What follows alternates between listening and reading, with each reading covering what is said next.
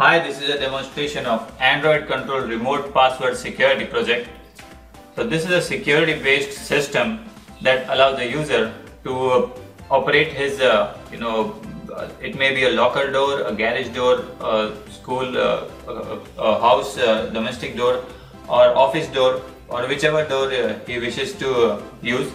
He can operate that door remotely through his Android mobile using its Bluetooth connection, and the user needs to enter the exact same password that he has set into the system to open that door. If he enters the wrong password, the door won't open. So for this purpose we are using an 805 family microcontroller here, which is interfaced to the LCD screen for displaying commands or displaying system usage instructions, and we are using a Bluetooth modem here, and also we are using a motor driver IC to operate the door motors, and this entire system is powered by a 12 volt transformer to power the system, and we are also using an EPROM to store the password. So let's see how the system works. Let's turn on the system.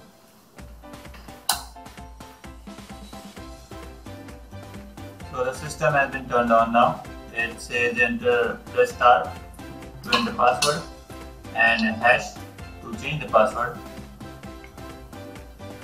So currently we have set the password to 1234, and let's connect to this device here.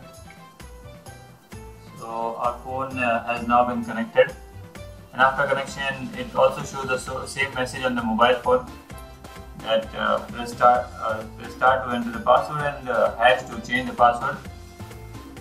So the connection has been established. So now let's go to enter password mode by setting start. So now it prompts us to enter the password. So now let's let's try entering the wrong password. Since the password is 1234, let's enter something wrong. Let's type 1245. So as you can see, on entering the wrong password it says invalid password. So now let's enter the right password. Let's again go into enter password mode.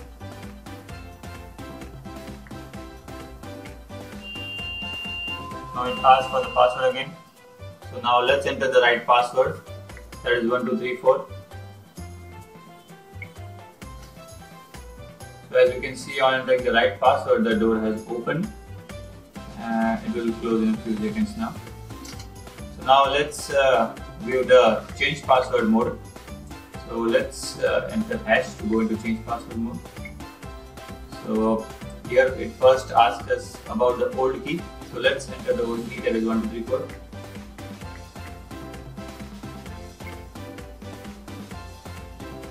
So now it's asking for the the new key that we want to set.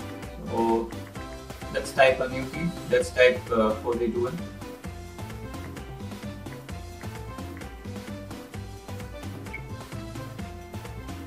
Now let's check if the password has changed. Let's try entering the old password now again by pressing start.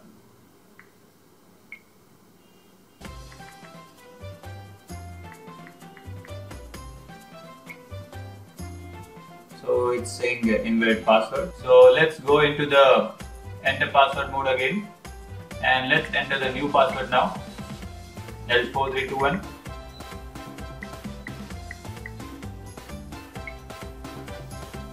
So as you can see, we even changed the password, and after that it accepts the new password for operating the door. So this is how Android controlled remote password security project works.